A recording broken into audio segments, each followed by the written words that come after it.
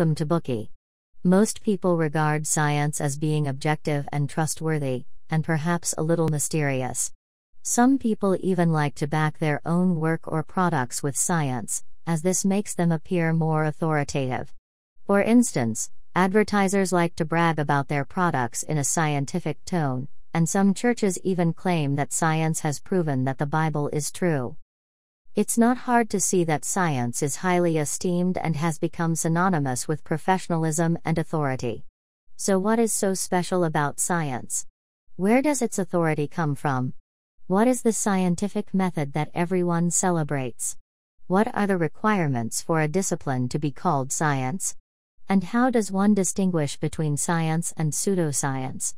The book What Is This Thing Called Science, as you will learn in this Bookie, was written to elucidate and answer questions of this kind. The author Alan Chalmers tells us that our understanding of science continues to evolve throughout history, and there is no universal standard that can be applied to all disciplines.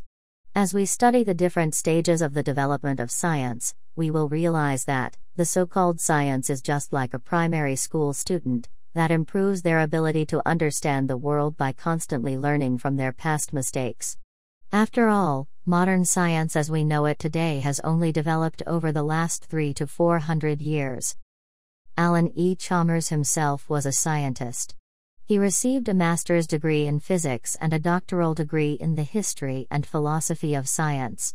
Chalmers spent many years working as a visiting scholar in the Department of Philosophy at Flinders University. Later on, he was appointed as associate professor in the Department of History and Philosophy of Science at the University of Sydney. As you can see from his educational background and academic appointments, Chalmers was a scholar who established connections between science and philosophy through studying the history of science. This book What Is This Thing Called Science is the brainchild of his research in this field, and it is widely used by universities around the world as a textbook on the philosophy of science.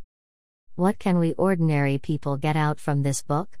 Well, two things at least.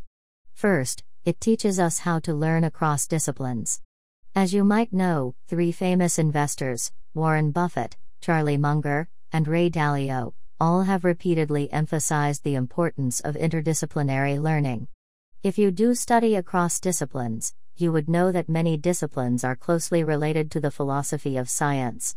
After reading this book What Is This Thing Called Science, you will have a systematic understanding of science itself, and it will be much easier for you to study other disciplines. Second, this book is also quite useful to our work and daily life.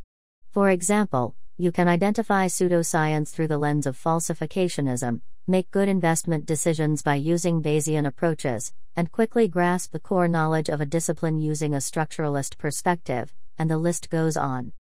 Next, we will unlock this book in the following 4 parts. Part 1, a traditional view of science based on observable facts. Part 2, a structural view of science based on theoretical frameworks. Part 3, an emerging view of science based on the concept of probability and experimentation. Part 4, ontology, how far are we from reality? Let's start with Part 1, a traditional view of science based on observable facts. Modern science originated in Europe in the early 17th century, when the strategy of using observed facts as the basis for science was seriously adopted for the first time. This method should never be underestimated.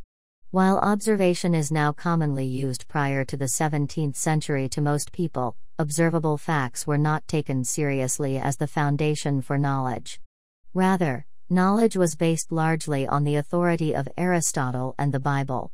It was only when this authority was challenged by pioneers like Galileo that modern science became possible.